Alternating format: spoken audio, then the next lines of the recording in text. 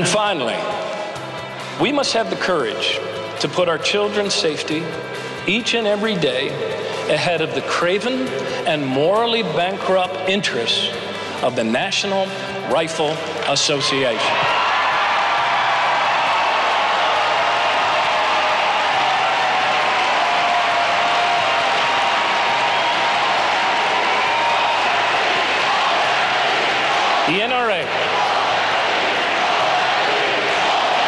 The NRA.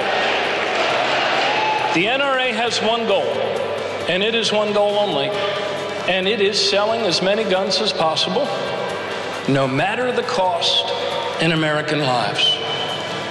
Well, that might be their interest, but that is not what is in the best interest of the United States of America, is it?